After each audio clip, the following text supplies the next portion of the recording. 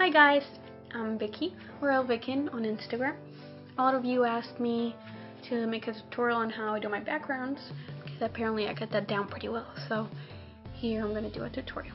Let's begin. So first you bring in your picture. So here's a pretty simple picture, but I need some more on top, so I took another one of just from my neck up. So I take this one and bring it in here. Here it is. And then that should give me head space to make it just a lot easier later on. Let's just keep it like that. Then I place it where it should be. Probably was a little bit farther away when I took this, so make it a little bigger. Make sure it fits well. And then delete to have them together. That looks pretty well. And you can see there's obvious differences, but I can live with that because it's a tutorial. So then I usually Control J to make copies of those two and Control E to merge them together. So I have just one copy of the originals and one of the one I'm gonna do stuff on. So now we're gonna select the stamp tool. I'm just gonna go and fix this right here. And these little stains on my wall, then just do that. Then I'm gonna select the patch tool right here to get rid of these obvious edges. So I'll select them, go to a place where the wall is smoother, and drag it over there, and it should create a little bit smoother. You can see there's still some, so just go over and do that again a couple times until you get what you want.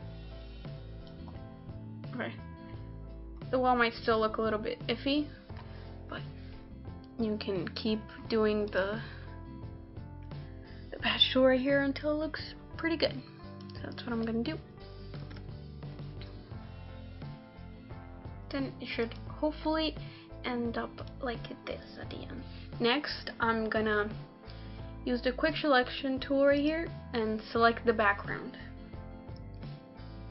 So select all of the background. Make sure to select little pieces like this one right here. So just select that. Okay, once you've selected the wall, make sure to go to refine edge, because you can see a lot of my hair is not included in the selection. So go over the hair, over this, a little edge right there, this hair over here, and then press smooth it out a little bit if you need to, feather if you need to, contrast just makes the edge sharper, and press OK. And now you have the background selected. I usually Control J to do a copy of the background just so I have that there. Then I select that background again and go to the color balance and change it to whatever color I want. If I want something greener, and that goes like that, and that color. You see the difference, and it's pretty smooth. You can go in, and since this adjustment layer, you can, let's say I got a lot of the bow in, you can just go in and take that off. It's a pretty useful thing. And that's about it. This wall looks pretty great, but if there's a lot of little things you don't like on it, I would usually make another layer, select the color that I'm using for the wall, select the wall layer, and Control backspace to fill that whole layer. That's just gonna make it look like a solid color. If you don't like that, if you want a little more, you should put the opacity down. It's all, whatever you like the most. And that makes it look a lot smoother. You can just change the opacity so you can still see a little bit of the texture of the wall. One more thing before I end this tutorial. I usually just merge all of the last layers. Well, Control J and then Control E. And I go here to Filter, Render Lighting Effects. Lighting effects take forever. And then do like a spotlight on me.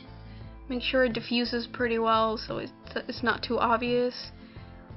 Press OK. And then you have a little more texture to your wall. I usually put the opacity down a little bit, and then there you go. But that's how I do my walls.